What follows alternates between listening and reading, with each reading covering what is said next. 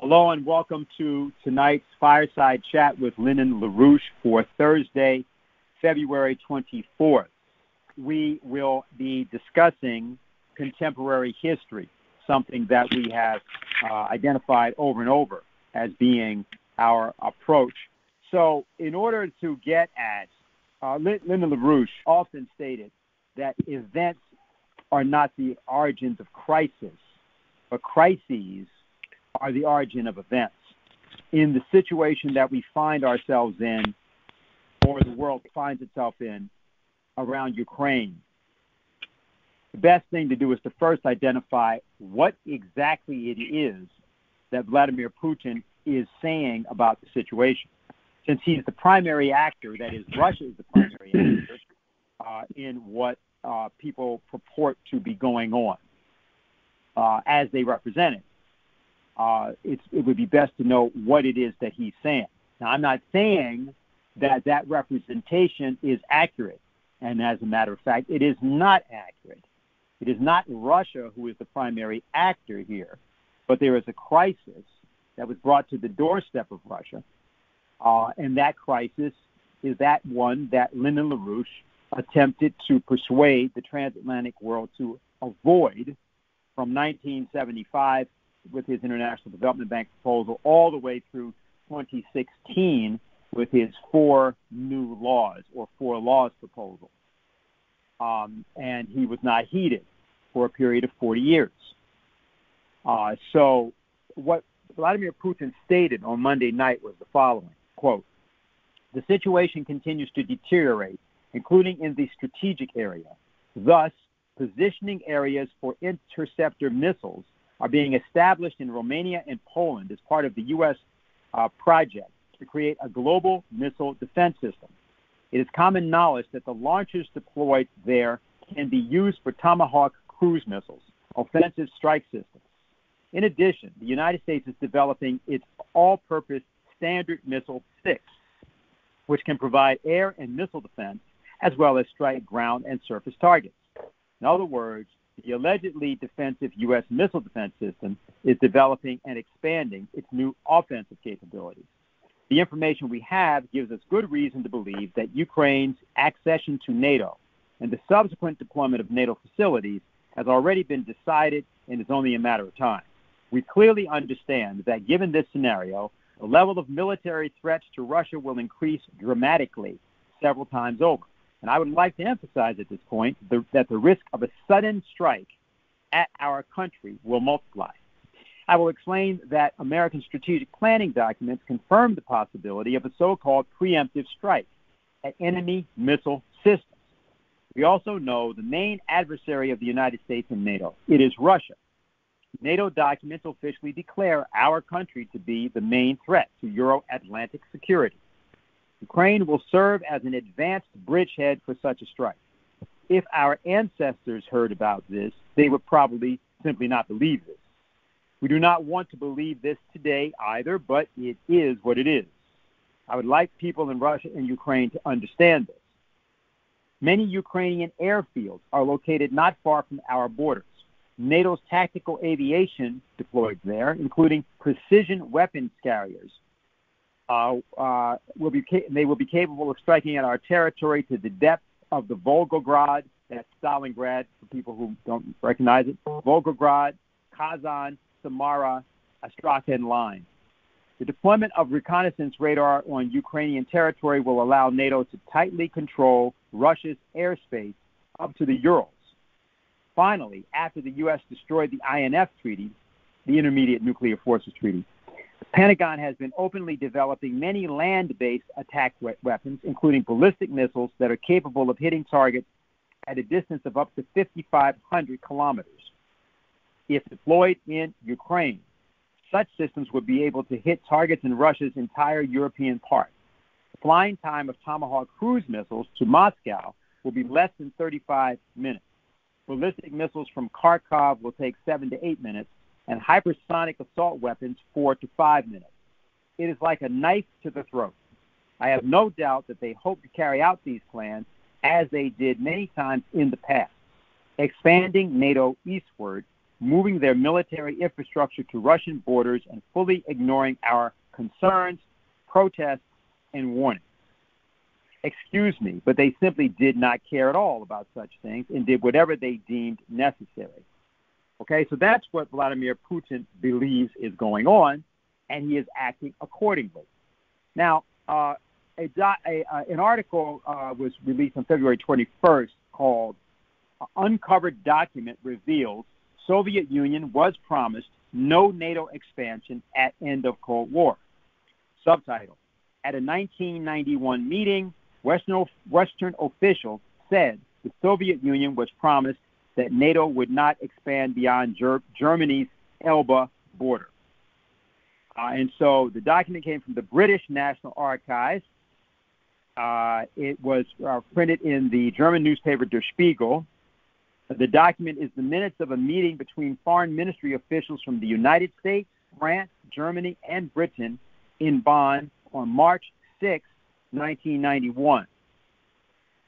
And the officials, and here's what it says, quote, and this is a quote from the 1991 meeting, quote, "We made it clear in the 2+4 negotiations that we would not expand NATO beyond the Elbe River.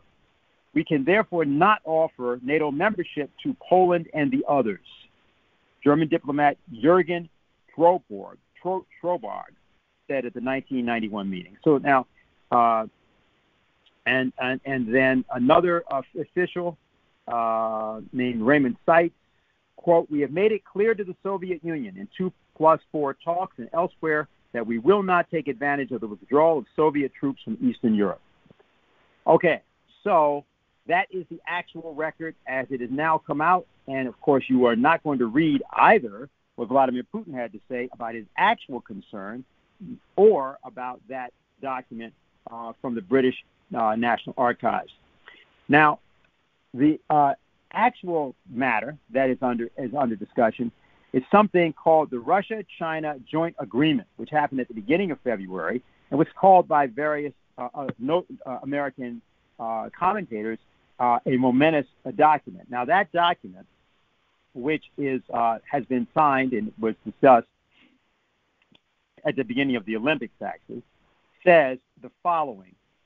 The sides, meaning the two, Russia and China, are gravely concerned about serious international security challenges and believe that the fates of all nations are interconnected. No state can or should ensure its own security separately from the security of the rest of the world and at the expense of the security of other states. The international community should actively engage in global governance to ensure universal, comprehensive, indivisible, and lasting security. The Russian side reaffirms its support for the One China principle, confirms that Taiwan is an inalienable part of China, and opposes any forms of independence of Taiwan. Important to read that. Russia and China stand against attempts by external forces to undermine security and stability in their common adjacent regions. Now, note one thing, just for people who need to know this. There are 14 countries on the border of Russia and 14 countries on the border of China. So, so understand what this means. I won't go on and read more because we want to get to the main presentation, but it says the sides, Russia and China, oppose further enlargement of NATO and call on the North Atlantic Alliance to abandon its ideologized Cold War approaches, to respect sovereignty, security, and interests of other countries, the diversity of their civilizational, cultural, and historical backgrounds, and to exercise a fair and objective attitude toward the peaceful development of other states. Many other things in this document. You can get it online. I suggest that everybody actually get it and read it. Now, let us remember that in November, at the Halloween summit that began October 31st, but in November at COP26, Prince Charles, speaking on that occasion, said the following: "With a growing population placing an increasing strain on the planet's finite resources, we have to reduce emissions urgently," and then said that what was needed was, quote, "a warlike footing to force through this radical change in the economy." This is important to keep in mind because the problem that we are dealing with here is that it is necessary to go to a higher manifold. It is not enough to negate NATO, and even if this will lead to, and it may very well lead to, some level of disintegration of NATO, because NATO now has to consider, are they willing to go to nuclear war, thermonuclear war, in the case of Ukraine? Because, in fact, that is precisely the character of Russian warfighting doctrines. That is, once you wake it up, that's what's happened, you get total war. They do not have a concept of limited war in the way in which persons would prefer to interpret that. It does not mean they're going to total war, nor does it mean more than that what was done was that they were ignored. They said some things in December. They said exactly what they wanted. Nothing happened. They were ignored, and now they are not. However, the LaRouche idea has to do with the concept of what is called the LaRouche Four Laws. We'll be discussing that, and so Gerry will take that up in the course of his presentation tonight. And it's also the concept of, and you've seen it in the statement that we've written, which is available on the Schiller Institute site. I'm going to actually read that statement, I think, a little bit later in the program, but I'll just indicate that you should all go to the Schiller Institute site. If you haven't been there already, I assume a lot of people have seen this, and I will I'm sorry, I'm just trying to get it up on my iPad, which is taking a bit to come up.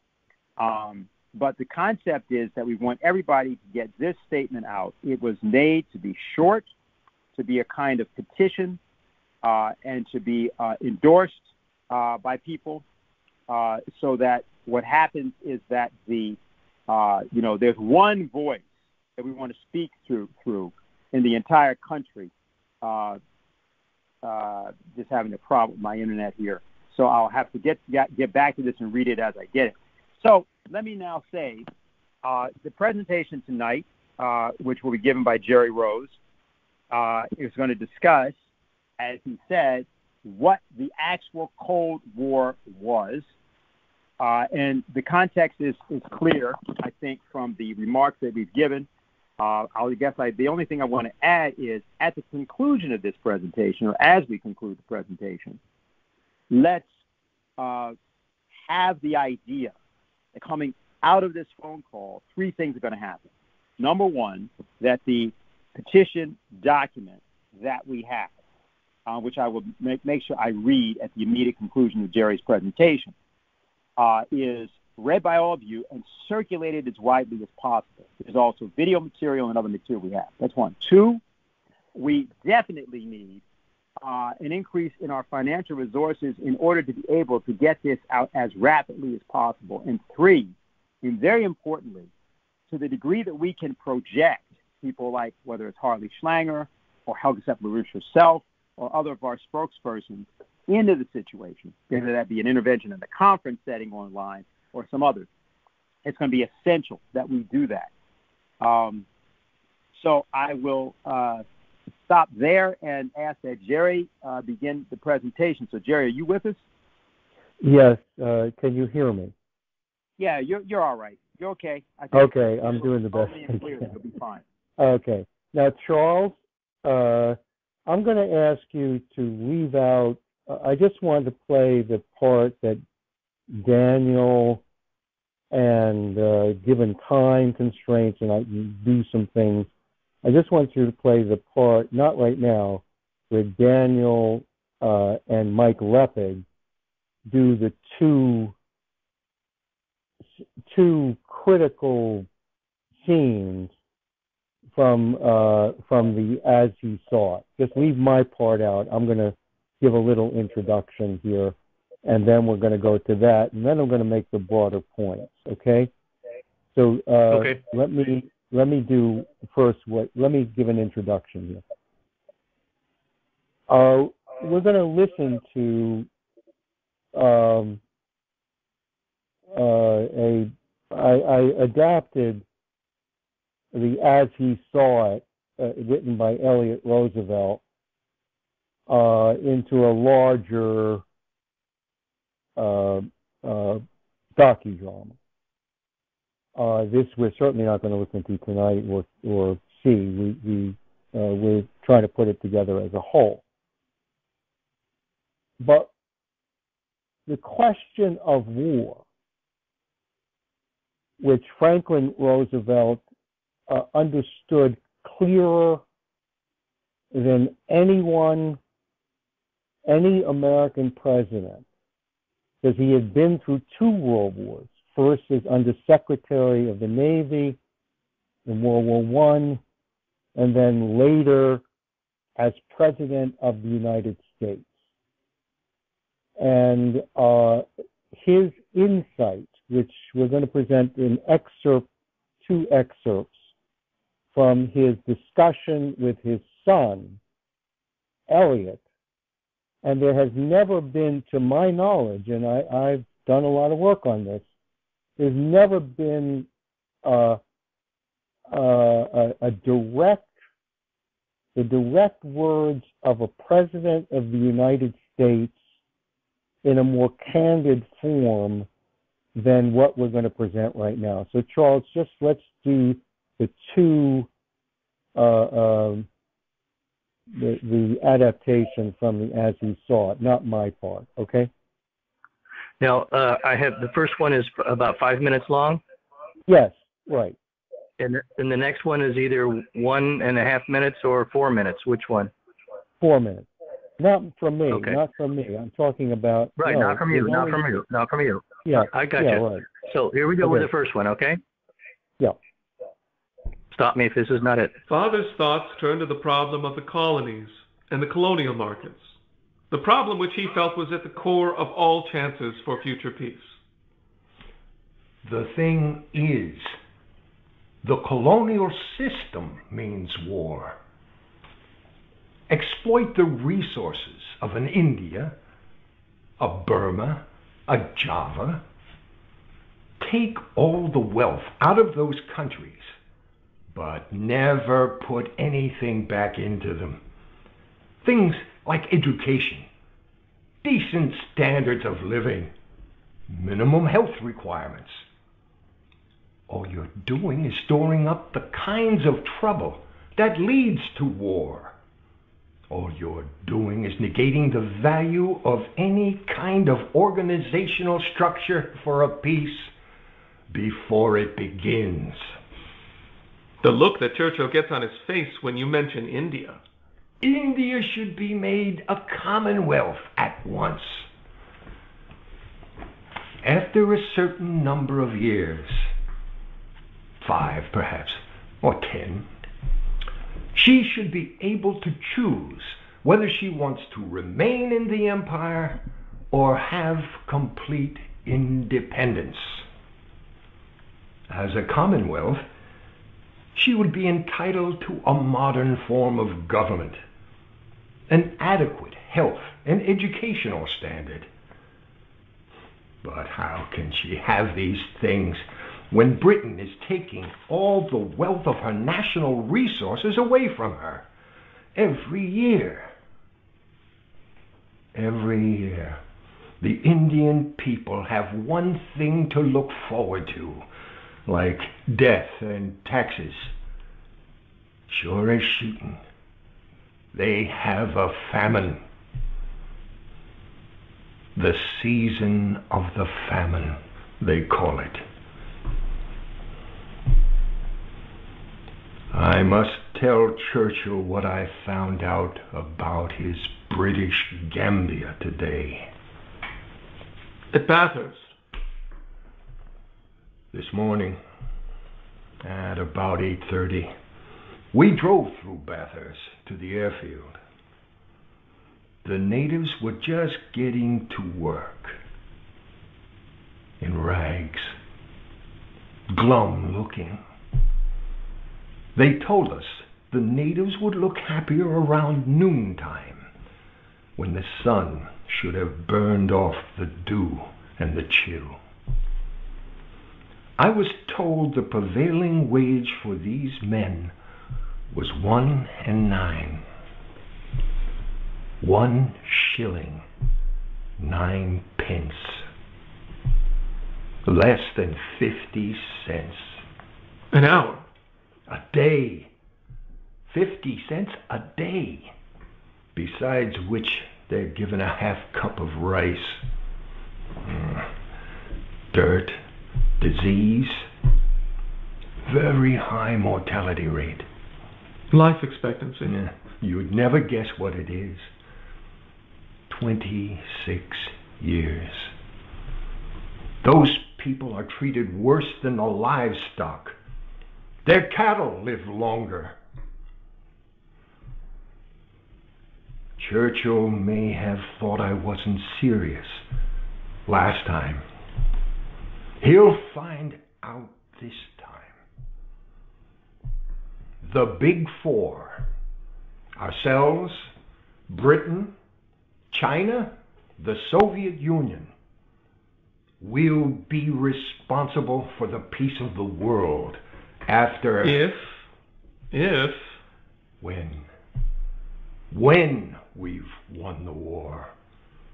The four great powers will be responsible for the peace. It's already high time for us to be thinking about the future. France, for example. France will have to take its rightful place in the United Nations. These great powers will have to assume the task of bringing education, raising the standards of living, improving the health conditions of all the backward, depressed, colonial areas of the world. Okay, now part two. Here we go. Yep. De Gaulle said something about French colonies too, didn't he? I was just coming in from the pantry. That's right. He made it quite clear that he expects the Allies to return all French colonies immediately upon their liberation. You know, quite apart from the fact that the Allies will have to maintain military control of the French colonies here in North Africa for months, maybe years, I'm by no means sure in my own mind that we'd be right to return France her colonies at all, ever, without first obtaining, in the case of each individual colony, some sort of statement of just exactly what was planned in terms of each colony's administration. Hey, listen, Pop. I don't see this. I know the colonies are important, but after all, they do belong to France. How come we talk about not returning them? How do they belong to France? Why does Morocco, inhabited by Moroccans, belong to France? Or take Indochina. The Japanese control that colony now. Why was it a cinch for the Japanese to conquer that land? The native Indo-Chinese have been so flagrantly downtrodden that they thought to themselves, anything must be better than to live under French colonial rule. Should a land belong to France? By what logic? And by what custom? And by what historic rule? Yes, but... I'm talking about another war, Elliot. I'm talking about what will happen to our world if, after this war, we allow millions of people to slide back into the same semi-slavery. And besides, we should have some say. We're the ones that are freeing France. Don't think for a moment, Elliot, that Americans would be dying in the Pacific tonight if it hadn't been for the short-sighted greed of the French and the British and the Dutch. Shall we allow them to do it all over again? Your son will be about the right age, 15 or 20 years from now. The United Nations, when they're organized, they could take over these colonies, couldn't they? Under a mandate or as trustee for a certain amount of years. When we've won the war, I will work with all my might and main to see to it that the United States is not wheedled into the position of accepting any plan that will further France's imperialistic ambitions, or that will aid or abet the British Empire in its imperial ambitions. Yeah, so this was Elliot Roosevelt's direct conversation with his father. And for me, this book and the adaptation that I made is the final piece of the puzzle. Franklin Roosevelt had lived through 2 wars caused by the British Empire. The French and the Dutch were minor partners, and there's a whole history to that. So the intention of the Bretton Woods agreements at the end of the war, the underlying intention was that Russia, with the discussion directly with Franklin Roosevelt and later with Harry Dexter White, Russia, who had taken the brunt of the war, who had lost 23 million people, and we had an excess of machine tools. And this was discussed, that a development loan would be made to Russia. This was part of the Bretton Woods Agreement, in which they could industrialize and become a modern nation. Now, there's a whole story behind that. I'm not going to go through it tonight. But that was one of the intentions of Bretton Woods.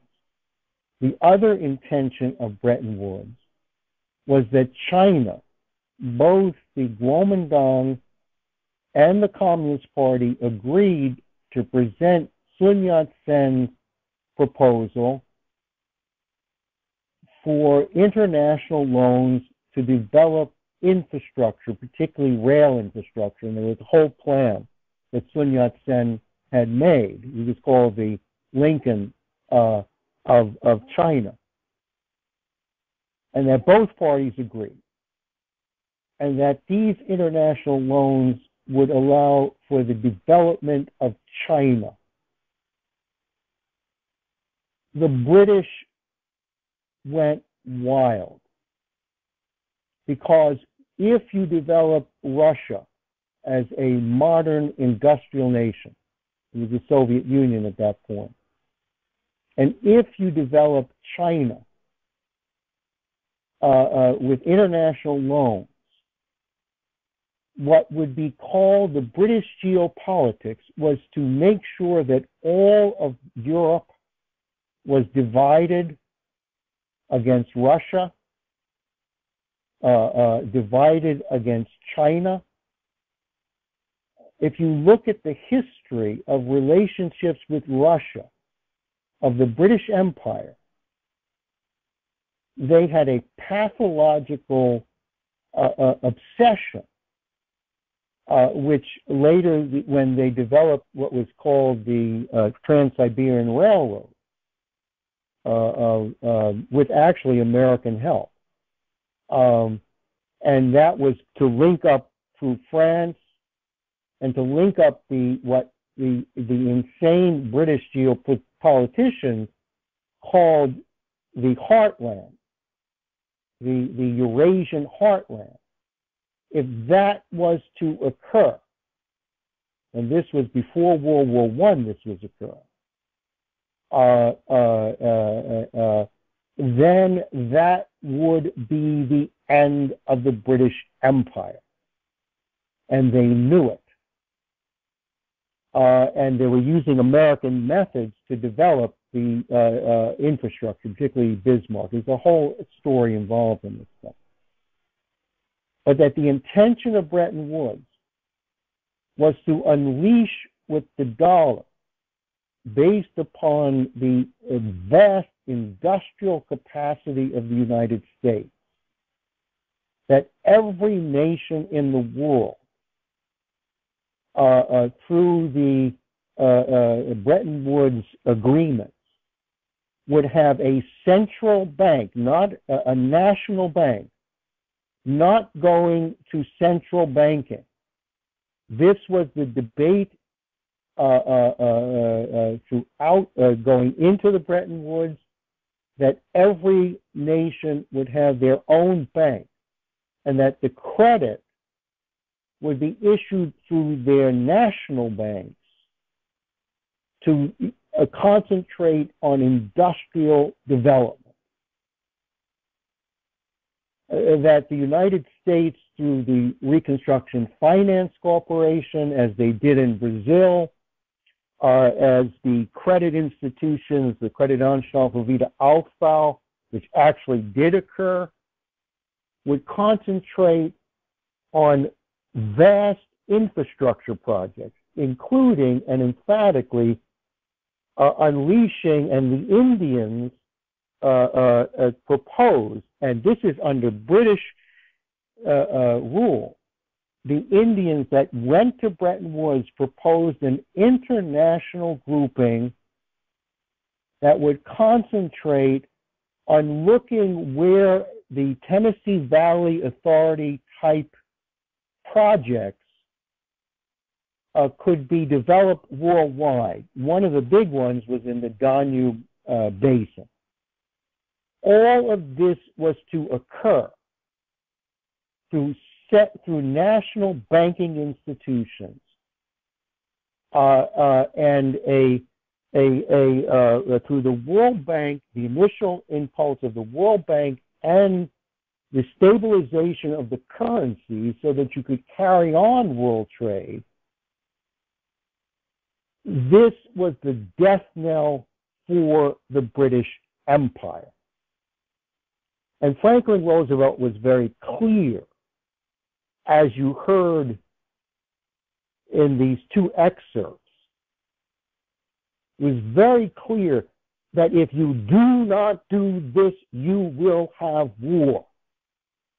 And as in the docudrama, I documented 25 wars from 1945 to today that the United States in the Cold War had unleashed 25 wars.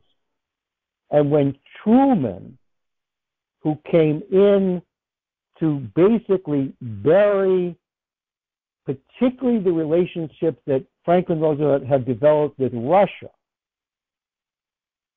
in which these credit and related institutions were to occur, because Russia and China, and this was both Stalin and Churchill didn't want China in there, in the original Security Council.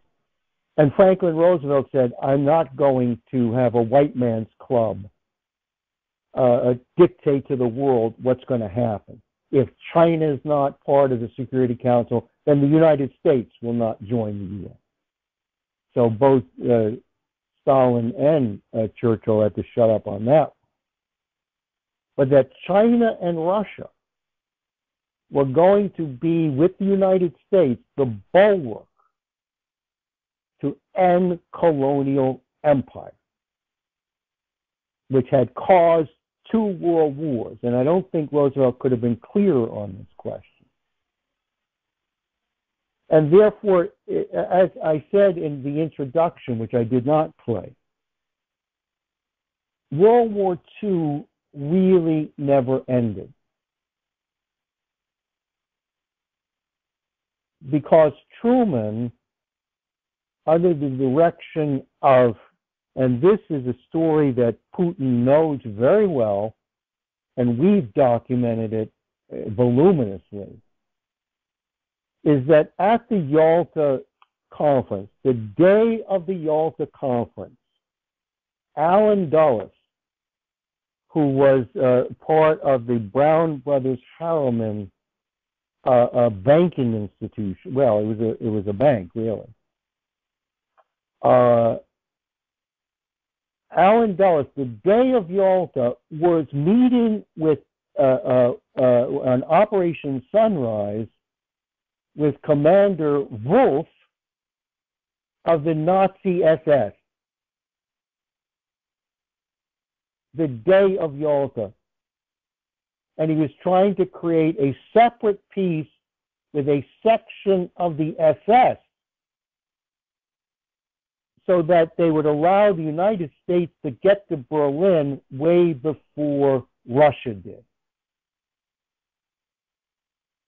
Now, Roosevelt would have none of that, but this was done the day Yalta occurred to blow up the Yalta agreements, any agreements out of Yalta. And as we know, and this is all documented, what I'm telling you is all documented.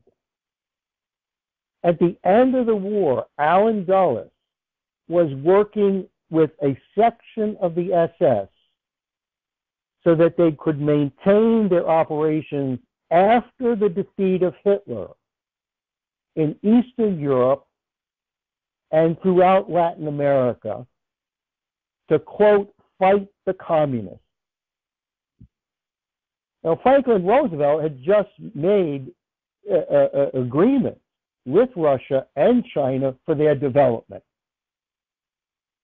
That they were prepared to work as part of the community of nations to found a lasting peace.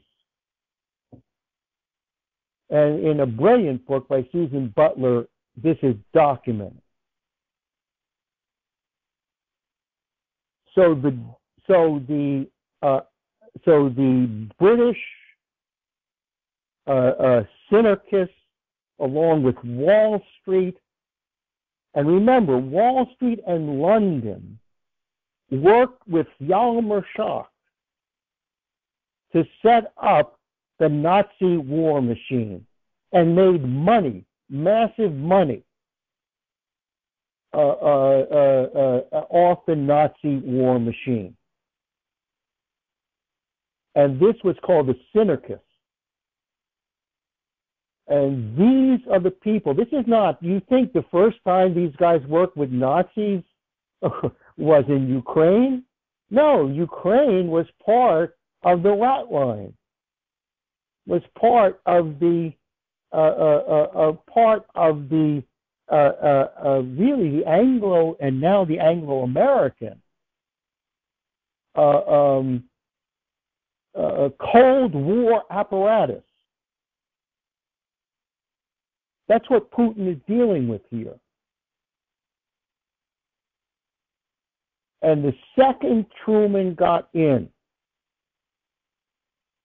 he overthrew every single one of Roosevelt's policies. He, along with Churchill, brought the French back into Indochina, brought the Dutch back into Indonesia, tried to crush the Indians. Not to good effect, in fact. Right? But then the apparatus, you see, they never had a problem with Hitler. You know, the Time magazine in the 1920s declared Mussolini the man of the year, and Time magazine made Hitler, gave great praise to Hitler's Germany as coming back. No, it's only when they took over France, They wanted the Germans and the Russians to bleed each other to death. And when Hitler turned on them and started bombing London and took over France, that's when they sided with Roosevelt, came begging Roosevelt to enter the war. These guys hated Roosevelt the whole time he was in. From 1933 and 1936, the New York Times, every single major newspaper hated Franklin Roosevelt. Wall Street hated Franklin Roosevelt. And in his final speech in 1936, his Rendezvous with Destiny speech, he said, "Wall Street hates me. Isn't that grand?" And he meant it. And it was the largest defeat. Roosevelt won by the largest landslide to that time in American history, because he had mobilized the population through his fireside chats and through his discussions of what we're going to do to solve our problems. And the second he died, Harriman, who was the ambassador to Russia, told Truman, we got to go against the Russians. When all the time under Roosevelt, he was forced to toe the line in terms of a community of nations coming out of the war and ending colonial slavery as the mission, so that we don't get into wars again. And Truman accepted, and I'm not going to go through the whole story, but Truman accepted this guy, Nietzsche, who was an investment banker, and his policy, NSC 68, in which Kennan, who had proposed the Cold War in what's called the long letter, or the long telegram. But in fact, Nietzsche, who again was an investment banker, proposed that we fight preemptive war against Russia. Bertrand Russell had proposed a preemptive strike against Russia before they had the nuclear weapon. That didn't function. But Nietzsche proposed covert operations, overthrowing governments, which they did in Iran. They overthrew a moderate government. So that the intelligence agencies were given carte blanche to run illegal activities,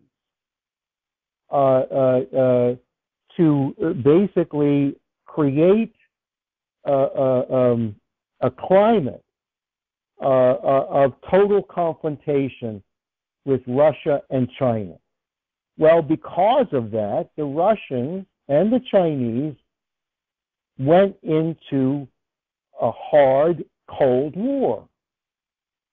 And Korea, the Korean War, was the result of the insanity of Truman. And in fact, it is what overthrew him. And Eisenhower was elected in order to stop the Korean War. Now, simultaneously with the Nietzsche doctrine, which Truman followed, was through the McCarthy period, was an attempt to wipe out Roosevelt's network of supporters. Even after he died, he had a massive network of supporters for what he had for the 12 years in which the United States didn't listen to Wall Street ran against Wall Street, created the institutions of Glass-Steagall, created the institution of national banking through the Reconstruction Finance Corporation, and basically, I can't go through all the details. I've done it before. We had created that, so he had a massive following within the United States. The first person they went after, or the McCarthy period, was Harry Dexter White, the man who negotiated the Bretton Woods agreements. And they went after him, and he fought back very hard. But ultimately, through the press and related activities, Henry Wallace, who was the vice president before Truman, who was totally with Roosevelt on the development of the rest of the world. He negotiated with China. What's his name? Dexter White negotiated with Russia.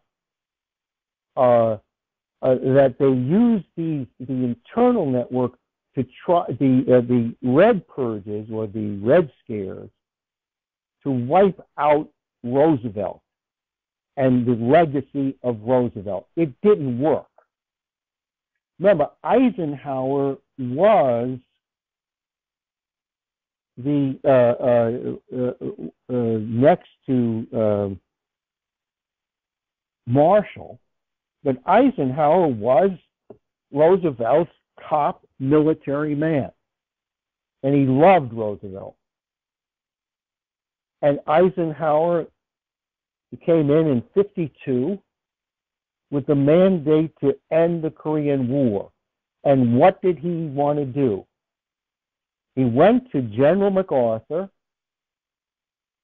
who had won the Korean War at Incheon, and Harry Truman refused to negotiate a settlement after Incheon because they wanted the tension. They wanted the covert operation. The military budget before the Cold War was $10 billion. In the 4 years ensuing under Truman, it went to $40 billion. It increased by 400%. And Eisenhower said, I'm going to sit down with Marshal Stalin, and we're not going to invite Stalin. We're not going to invite Churchill to this meeting. Stalin and I are going to sit down and we're going to end the Korean War and we're going to end the Cold War. We're going to sign peace treaties and we're going to we're going to do what we should have done. Because he had a very good relationship with Stalin because of Roosevelt and Roosevelt's intention, and he knew what Roosevelt's intention was. Unfortunately, Stalin died at that point, so it didn't quite work out. But what in the Atoms for Peace program, Eisenhower had proposed that the world develop with the United States and Russia in the lead. That atomic energy would be used for peaceful means for every nation on the planet, to show that what our commitments were. And I'm not going to read it. There's a very beautiful article that Dean Andromedus writes on this subject. And then Eisenhower went after this Nitze doctrine and pared it down and attempted to bring things under control, but unfortunately, he did not have the political acumen of Franklin Roosevelt. I'm reading Franklin Roosevelt's letters, his actual correspondence. He was political since the age of 20. He was in government for, well, he was the governor, he was a state rep, he had political acumen, in-depth political acumen. Unfortunately, Eisenhower did not have that. So he had Arthur Burns, a monetarist, as the Treasury Secretary, and he had John Foster Dulles as the Secretary of State. Now, this makes a point, because Putin has a government that he's developed. You get things done, right? Xi Jinping has a government that he developed. You can't serve on the Central Committee of the Chinese Central Committee unless you've run unless you were a governor and have actually worked with people. Tens of millions of people, helping them govern, right? So that you have a sense of the general welfare. You have a sense of how things can get done. And unfortunately, Eisenhower was surrounded. And he warned at the end that the military-industrial complex must be controlled, must be brought under control. Otherwise, they would have unwieldy, unimagined power and unimagined wealth. And he warned of that. And Kennedy, who picks up the Roosevelt tradition, and I've listened to his American University speech, and people should listen to that, which is why he got killed. He, with MacArthur and the old Roosevelt traditions, was saying we will not engage in colonial wars. Every single one of the top people of Roosevelt's military hated the dropping of the bomb on Hiroshima and Nagasaki. Eisenhower, MacArthur, Leahy abhorred what was done on that. And therefore, Kennedy represented that tradition, that idea. And if you listen to the ending of his speech at American University, you understand what this idea of America, this idea of our commitment, this idea of what mankind is, comes across clearly. And after the murder of Kennedy, you had maybe the greatest statesman in history, scientific statesman in history, who came at it from a different standpoint, from the standpoint of creativity per se, which is Lyndon LaRouche. And many of the Donovan and the grouping that was around this idea of America, grouped around Lyndon LaRouche privately, as he reached out to Russia, as he reached out to China, as he reached out to India, and realized that you had to put an international combination together to break the power of Britain, the synarchists, and the internal power of Wall Street as a combination to ensure that mankind, the idea of mankind, the idea of development, the idea that every child has a future, and how to do that scientifically. That's what Lyndon LaRouche represented. now we are at the break point of the British Empire, of the British slime mold with Wall Street. And they are overplayed their hand. You now have Russia and China, their biggest nightmare. You now have the commitments to the Silk Road and the industrial corridors throughout Eurasia, and 150 nations are now committed to that. That didn't happen by accident. That happened through this history that I'm saying, with Lyndon LaRouche, with Franklin Roosevelt, with Kennedy, with Eisenhower in a different way. And the combination that Helga has really fighting for, we have to go to a higher commitment, a higher understanding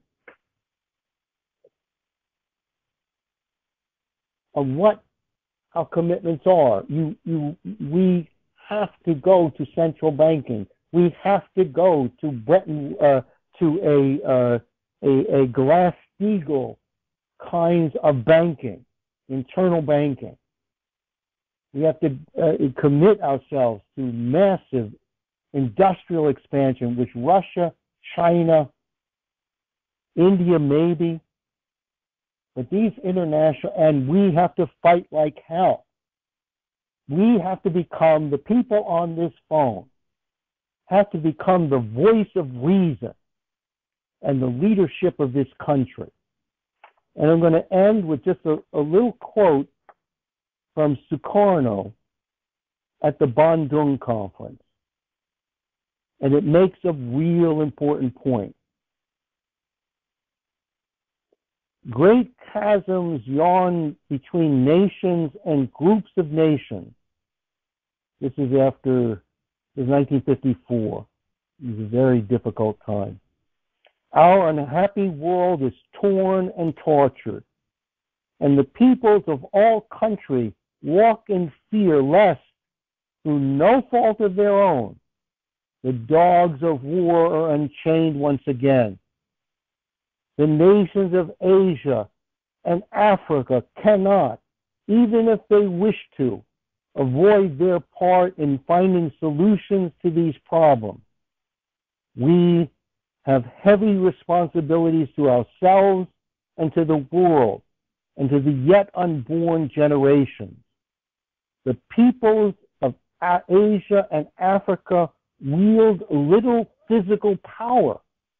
What can we do? We can do much. We can inject the voice of reason into world affairs. We can mobilize all spiritual, all moral, all the political strength of Asia and Africa on the side of peace. And then he says, I'm skipping here, today, meaning the founding of the Bandung Conference, is a famous anniversary in that battle against colonialism. On the 18th of April, 1775, just 180 years ago, Paul Revere rode at midnight through the New England countryside, warning the approach of the British troops and the opening of the American War for Independence, the first successful anti-colonialist war in history. About this midnight ride, the poet Longfellow wrote, a cry of defiance and not of fear, a voice in the darkness, a knock at the door, and a word that shall echo forevermore. I think this is an inspiration for us and the world. And I think, Diane's campaign and others representing that we must become the leadership of this country. Both parties have failed. It's a disgusting moral failure. And we have to lead this country, and we have to be competent, and we have to be prepared to lead, because I think people are prepared to listen now, given the lateness of the date, but also the great potential of these new alliances that are emerging. So that's what I have.